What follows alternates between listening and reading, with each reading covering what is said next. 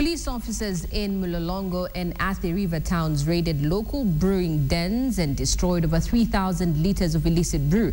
In Athi River slum, the area chief and his assistants stormed a brewing den and poured over 2,000 litres of busaa and chang'aa.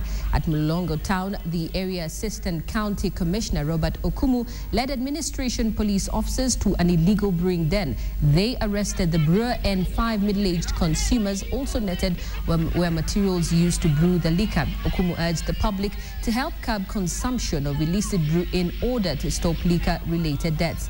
The crackdown comes barely days after 3 people died in Machakos after consuming illicit brew.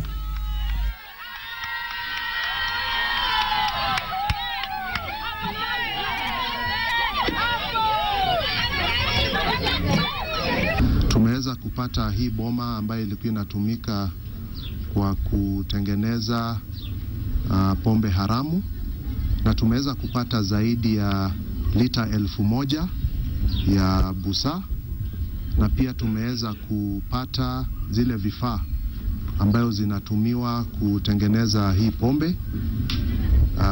Tumeweza kumkamata mtu mmoja ambaye atapelekwa ashtakiwe.